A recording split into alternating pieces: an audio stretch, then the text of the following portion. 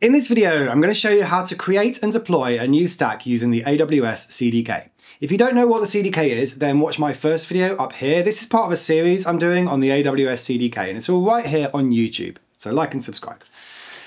The AWS CDK is available in a bunch of different programming languages. The CDK itself is a framework that lets you create AWS resources in code. Here's a diagram that shows it at a very high level. You define constructs in your code. Those constructs can have other constructs, and all in all, they build up a complete system. Then the CDK, which is a command line application that you run from your terminal, that runs all your code and builds up a CloudFormation template, which it then uploads to your AWS account and subsequently creates all of your resources. The AWS CDK has been released for all of these programming languages on the screen here, but in this video, I'm going to focus on TypeScript.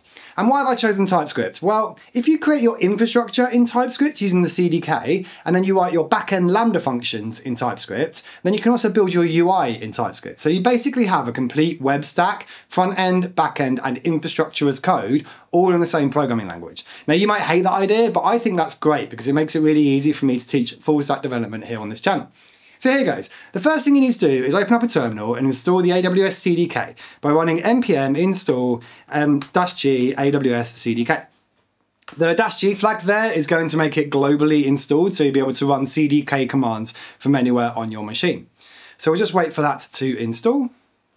Once that's installed, we then need to be able to connect this to our AWS account. Now, there's a really good guide on the AWS website about how to set up credentials for your AWS account and be able to access it from your terminal. So I'm not going to cover all of this in this tutorial because it's dependent on your operating system and how you want to do the authentication. So I'll just link this guide down in the description. If you want to pause the video, go through that guide and then make sure that you've set that up so that you can connect to your AWS account from the terminal. And you can test your AWS credentials by running this command, AWS STS and then get caller identity. This will show you the AWS account ID and the user ID that you'll be using to connect through the terminal session. So make sure that you get these values here, which I've grayed out. Great, so we've got the AWS CDK installed. There's one extra thing that we need. The AWS CDK needs some resources itself that are deployed to your AWS account. So it needs an S3 bucket in your account to upload some templates and code and things, and it needs some permissions set up in IAM. So in order to use the CDK, you need to create those resources in the account that you're going to be deploying to. And it's actually the account and region that you need this set up in. So you do this by running this command called CDK bootstrap. I'm not actually going to run that because I've already done it, and I'll show you what it creates. If you go into CloudFormation in the AWS console, you can see it creates this stack called CDK Toolkit. And that stack has got some IAM roles, and it's got some other things like an S3 bucket in here. Now, don't worry, there's not anything in here that's going to incur any ongoing costs for you other than perhaps the S3 bucket. But it doesn't run any EC2 instances or anything like that that you need to worry about stopping. So this shouldn't incur you any costs by having this on here. And this is just a one-step setup. So once you've bootstrapped the AWS CDK by running that bootstrap command and created this stack, then you'll be able to use the same CDK stack for all applications that you deploy in the future to this AWS account and region. The next step then is to create a new CDK application. So create a new directory. I'm going to use mkdir test new CDK app. And then I'm going to run this command, CDK init app, and then -- language, and then the language you're going to use. So I'm going to use TypeScript. I'll type TypeScript in there. And what that's going to do is it's going to create all of the files and all of the project files necessary to bootstrap a basic CDK application. And we'll explore what that creates in a second, and then we'll deploy it to our AWS account. So once you've got that set up, open up an instance of your IDE. I'm going to be using VS Code and have a look at what's being created in here for you. So as you can see, we have this bin directory, and that's going to be the entry point for our application. So when we run the AWS CDK synth and deploy commands, this is the piece of code that it's going to drop into first. And we've also got this lib directory here, and that's the way you're going to create all of your constructs and your CloudFormation stacks and everything like that.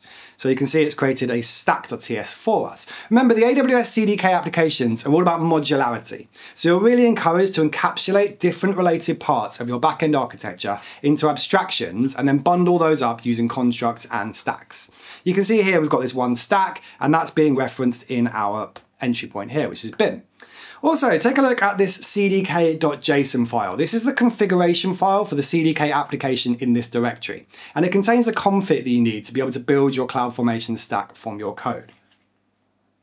So we can actually go back over to the terminal now and run this command cdk synth. What that will do is it will jump into our code and it will execute our TypeScript code and build us the CloudFormation template. And then if I jump back into my folder, you can see I've now got this cdk.out directory, and that's actually got our CloudFormation template in it. So this is a CloudFormation template that you might have created from scratch, but this one has been created from our CDK application. There's also a bunch of other stuff in here, like a manifest and an assets file. But essentially, this folder here, this CDK out, is enough to upload to CloudFormation to create our new application, test new stack, that references our new CDK app stack here. So if we wanted to add some resources into this, you can see there's one that's already been commented out for us. So if we wanted to add an SQS queue, we would uncomment this.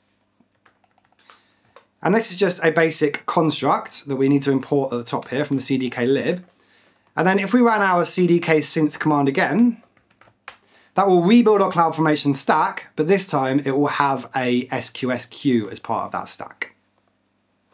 So lastly, we're going to actually deploy this to our AWS account. So we're going to run this command cdk deploy, and that command will do that synth step from before, and then it will actually upload that CloudFormation template to AWS, and it will deploy and create all of those services that you defined in your account. So this will create our SQS queue that we defined just now, the one that we uncommented. So you can see here it's creating a new stack called test new CDK app stack. If I jump over to the console now and look for here, so you can see if I go to my CloudFormation instance, I've got this new stack here, test new CDK app stack. That's what's been created for me from the command line over here. So it tells you the stack on of what we've created in my account. And if we delve into this stack here, you can see that it's created a queue. And that's an SQS queue. So that's what we defined in our application here. So as you can see, we've created a new SQS queue, and that's corresponding to this SQS queue here. And we should be able to find this in SQS itself. So if I go to SQS in the console, and we should see our test new SQS queue, which is just here. So this is the one that's been created for us. Now I'm going to show you how you can make changes to this CloudFormation stack directly in the code. So if we go back in and just delete out that SQS queue again, comment that back out again, and then redeploy. We're not going to do synth again because the synth step is part of the CDK deploy step. So we're going to do this, and it's going to realize that we've removed our SQS queue, and that's going to actually delete it from our AWS account. So as this builds, you'll see the CloudFormation changes that it's going to deploy. So if we jump over to the stack in CloudFormation now, and I can go to this events tab, you can see delete in progress. So when we made that deployment, it went and deleted that AWS app queue. And so if I go back into SQS now in here, we will see that that queue that we created has now gone. There we go, no more queues in there. Cool. So if I make changes to those resources in my code, then I just run CDK deploy each time and it will update them in my AWS account. So that's it. So now you're up and running with the AWS CDK, you can go about creating as many backend resources as you like directly from TypeScript. One last note though, if you're just messing around and learning with this for learning purposes, which I absolutely encourage you to do, then you should know that you can also run this command cdk destroy, and that will delete your CloudFormation stack and all associated resources, so you don't leave stuff deployed in AWS that you didn't want in there.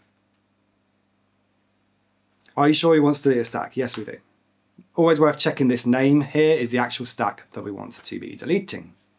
Cool. Perfect. So I hope you found this useful, and check back on my channel over the next few weeks because I'll be posting tutorials on how to build some actual common pieces of infrastructure, like a serverless API with AWS Lambda, and also I'll show you how to make a static website with S3 and CloudFront in front of it. But that's all for today though. If you've got any questions, pop them in the comments section below, check out the playlist for this whole series, and have fun using the AWS CDK.